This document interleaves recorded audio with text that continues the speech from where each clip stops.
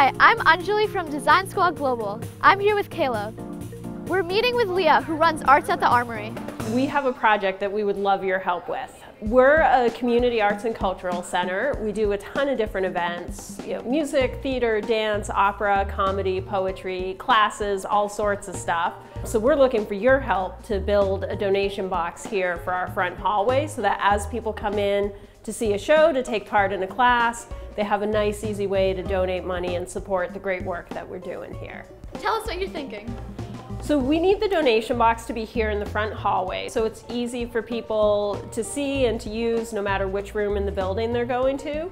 It needs to be mounted, attached to something so that they can't just walk off with it. It needs to be strong so they can't break into it, but still easy for our staff to go in and take the money out. And the last thing is we want to be able to put different signs on it because we want to be able to swap the sign out to say what we're fundraising for. So could we put it on the piano? Yeah, as long as you find a way to attach it to the piano, that would be great.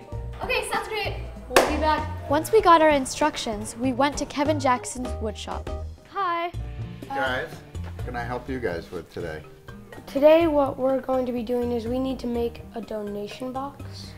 My one bit of advice is I have a lot of stuff here. I wonder if we couldn't look around and find something that we could repurpose instead of making something from scratch. You guys can use anything you need here and let's get it done. Kevin had a lot of great stuff in his shop. We found an old flower box which was perfect for repurposing. Do you want to use this? We also found some hinges, screws, and a lock. I don't think this is strong enough to hold money yet. Like, we should add some more protection to it. We can reinforce it. And we should definitely also attach a lid. Yeah, we with like a definitely slit. Yeah, if we use a lid and a slit, that means people can put money in. I think we should also have a lock on this side so that people can put money in, but only the real owners with the key can take it out. We think that our first step would be to make a lid. That sounds like a good plan. It seems a little weak. Do you think we should reinforce it? Maybe add some screws and blocks to it? Yeah, I mean, this is only attached by staples, so we should obviously add some reinforcements to that. So we probably want to take these feet off because they also make this box very wobbly. So.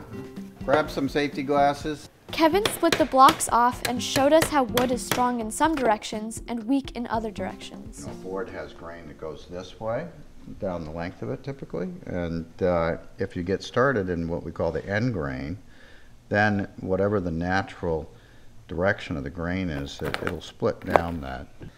When we make things out of wood, we try to be mindful about that.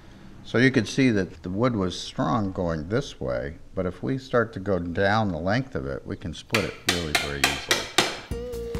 Once we measured everything, we gave Kevin our dimensions. We need a 24-inch by 7-inch lid, and we need 4 2x4s that are 5 inches high. So let's get it done.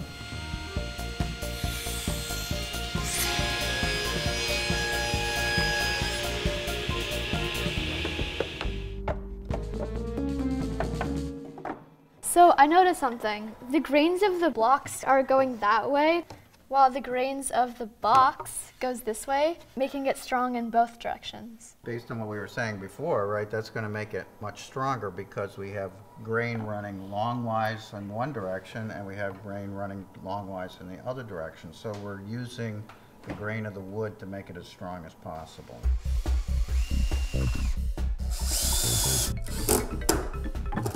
Here's some hinges.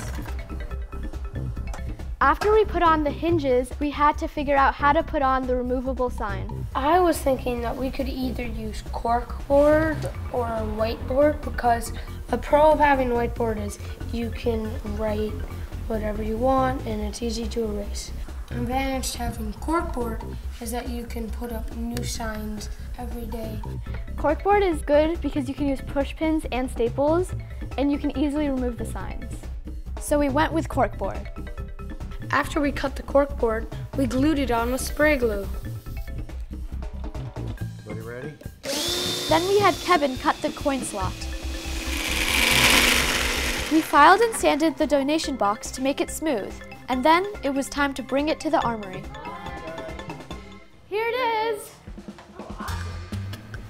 So you can unlock it here. You'll see that we reinforce the joints so that if somebody comes in with like a saw or a hammer, it won't easily break. And it also has corkboard. We glued it and then we screwed it. Awesome, fantastic. So let's see it in place. So what if we put it on the top? We realized the donation box was way too high. It's super high, guys. I mean, if you have a little kid who wants to put some money in, he's not going to be able to with an adult's help. So what if we were to like put it on the side? Yeah, I like that. You can still see any of the signs we put on the side. It's really visible when people walk in. I think that's a great idea. We removed the front of the piano and the lid and bolted the donation box to the side. So we can bolt it right onto here. We're drilling a pilot hole, which is a starter hole. And then we're gonna drill a bigger hole, which we can put this carriage bolt in to secure the box to the piano. There are drainage holes in the flower box, which are perfect for the carriage bolts to go through. There we go, now it's working. We tightened the carriage bolts and made it really secure. Thank you so much, guys. This looks great. We made the first donations too. Okay, good luck.